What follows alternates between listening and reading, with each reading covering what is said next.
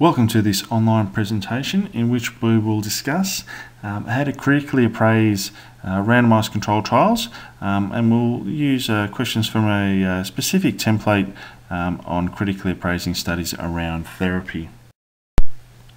So there are a number of questions that we'd want to ask when critically appraising studies around therapy. The three main questions centre around the methodology. So are the results of the study valid? The second set of questions revolves around the actual study results. So what are the study results? And then the third set of questions revolves around the generalizability or applicability of the study to a specific patient. So the first question that we'll concentrate on is, was the assignment of patients to treatments randomized? So it's a fairly obvious question. Hopefully if it isn't a randomized controlled trial, we can identify that it was obviously randomized, but we want to be a little bit clearer than that and seek out what type of randomization process was actually implemented. So a simplified randomized approach, whether there was any allocation to the randomization as well. And that leads into the second question: was the randomization list concealed? So as we've previously discussed, when we're talking about blinding investigators, we also want to blind at this randomization stage as well, so just to ensure that selection bias isn't an issue. So in terms of these two questions, we want to identify what was the randomization procedure that was used, so i.e. a computer-generated random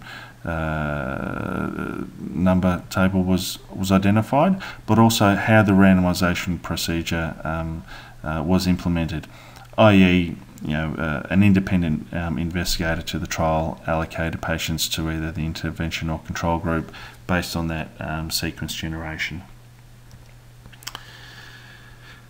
From that, we can identify were the groups similar at the start of the trial. So hopefully, if the randomization process has been true and hasn't been manipulated in any way, the two groups, that being the intervention group and the control group, will be similar in terms of baseline characteristics, i.e.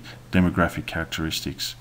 Now, sometimes on the rare occurrence, we can still see differences in baseline characteristics, and that's not because that the randomization process was flawed, it's just that fluke event. So let's say, for instance, you were to flip a coin in the air 10 times. You would assume that you would get 5 heads, 5 tails, but if you repeated the process a number of times, there's no doubt that you might get a turn where you have 8 heads and 2 tails. So a fluke occurrence, something deviating from the norm. So it's always something to look out for. The next question is whether patients and clinicians were kept blind to the treatment. And this question relates to performance bias and relating to the actual implementation of the intervention itself. So if possible, was or were the clinicians blinded, but also were the participants blinded? And if so, there needs to be a discussion of how this blinding actually. The next set of questions relates to attrition bias. So was the follow-up patient sufficiently long and complete? So if we've got a randomized controlled trial and we're looking at, for example, the treatment of osteoarthritis patients with glucosamine, we'd be interested in both short-term follow-up, i.e. 1 to 2 weeks, as well as long-term follow-up, 2 to 3 months or 12 months, 18 months, whatever it may be. So the duration and the follow-up patients needs to be specified and needs to be appropriate for the question being asked. Were all groups analysed in the groups in which they were randomised to? And this is looking at specifically intention to treat analysis. So that is, if we had dropouts, did the investigators account for those dropouts? And if so, did they also account for those dropouts using an intention to treat analysis? Likewise, what we might have are not only dropouts, patients that cross over. So a patient may have identified that they were in the control group and refused to continue the trial unless they were then allocated to the intervention group. Now, this obviously has issues around compliance, and it's something that would be essential to know in terms of the methodology of the trial. The last type of bias that we're looking at is detection bias, and that's why we're asking the question: were study personnel, i.e. outcome assessors, blind to the treatment? So once again, we're trying to minimise the event of any manipulation of outcomes and data manipulation occurring from the investigator perspective by blinding them, ensuring that they don't know whether or not the patient that they're assessing was allocated to the intervention or the control group. And the last question to identify is, apart from the fact that one group received the intervention and one group received the control group, were they treated in the exact same manner? And the reason that this question is very, very important is to identify that if we do see a difference in results, that is, a beneficial outcome in the intervention group compared to the control group, we can assume, or we can attribute that benefit due to the fact that the only difference between the two groups was the implementation of the intervention itself. That is, they were similar at baseline. They received no differences in terms of the implementation of the drug or the treatment or whatever it may have been. There was no differences between dropouts, and there was no differences in terms of how. So the second lot of questions revolve around the results themselves.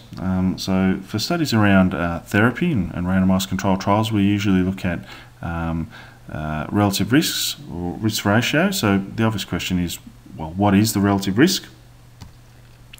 Secondly, how large was the treatment effect? So looking at a relative risk reduction or a number needed to treat, can identify how large the actual treatment effect was. And thirdly, how precise was the estimate of the treatment effect, i.e., what were the confidence intervals of the outcome that we're interested in. So in terms of measure of effect, as mentioned, we can use relative risk or variations on relative risk, so whether it be relative risk reduction, absolute risk reduction, or number needed to treat. In this example, we're looking at a hypothetical case in which we're measuring lycopene versus other vitamins in the reduction of mortality from cancer. So in this case, 1% of patients randomised to the lycopene group died from cancer, as opposed to 3.5% in the other vitamins group. So in order to calculate relative risk, it's simply intervention divided by control, and we get our relative risk of 0.28. Now, for a relative risk, if there is a relative risk of 1, this indicates no difference between the intervention group and the control group. Generally speaking, if the relative risk is less than 1, it's indicative of the intervention or the treatment being beneficial.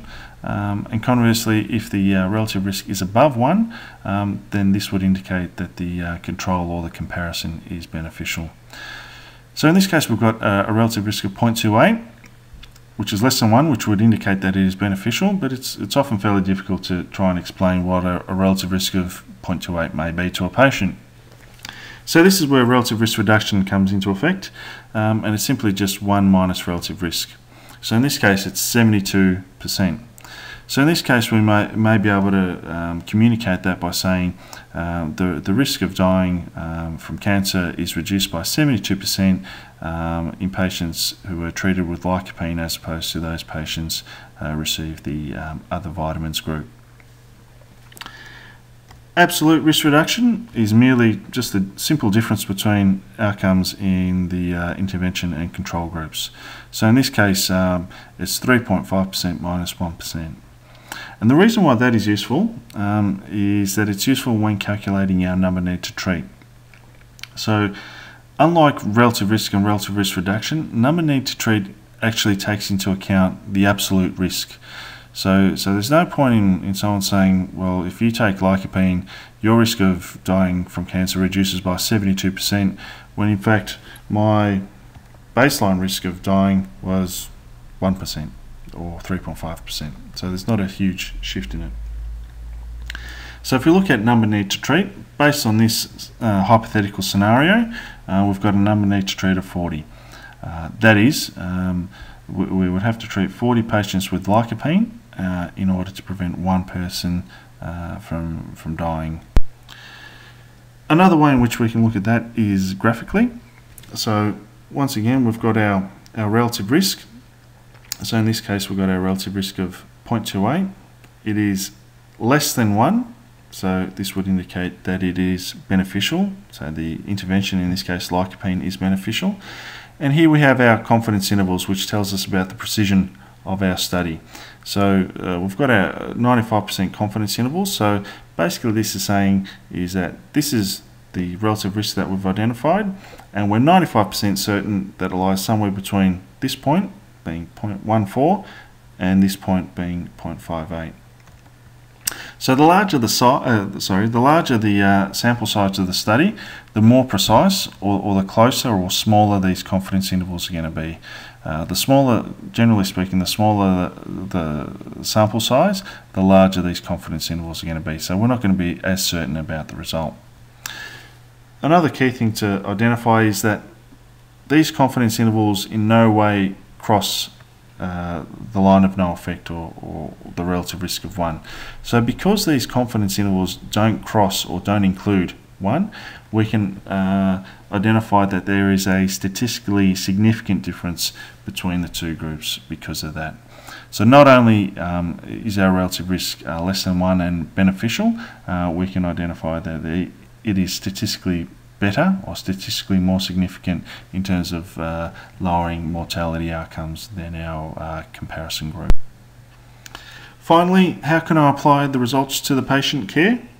We have four or so questions. So basically we want to identify how similar the patients in the study were or are to our particular patient or patient group that we're interested in. And once again, this relates back to the inclusion criteria.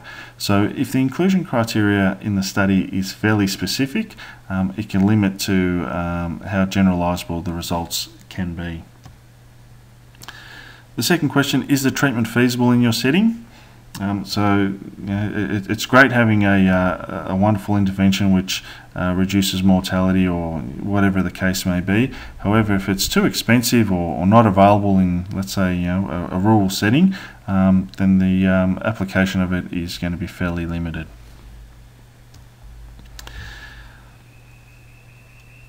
It's also important to consider a variety of outcomes. So usually with randomized controlled trials and studies around therapy, we're interested in a primary outcome in which we're trying to prevent a bad outcome. However, we want to also ensure that other clinically relevant outcomes were considered. So most commonly this refers to adverse or side effects. So if people are taking lycopene, great. Were there any side effects associated with it, i.e. nausea, gastrointestinal issues, whatever else it may be?